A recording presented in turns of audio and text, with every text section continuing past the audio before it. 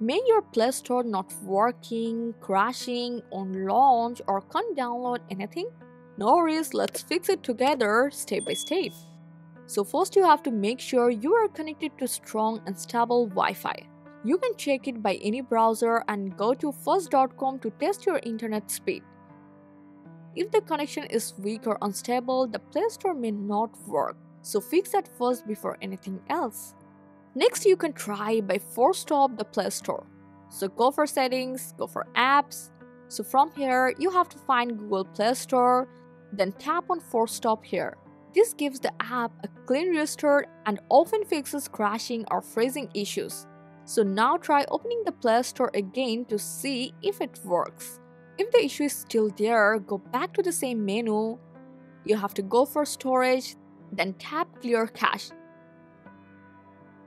But if clearing the cache doesn't help, restart your Galaxy Tab S9 Plus, then open the Play Store again and see if it works smoothly. And lastly, sometimes the Play Store won't work if your device storage is too full. So just hit on settings, go for device care, tap on storage and make sure you have enough free space. Try deleting unused apps or files to free up memory. And after trying the steps, I hope your Play Store should be back up and running. Hope this guide helps. Thanks for watching.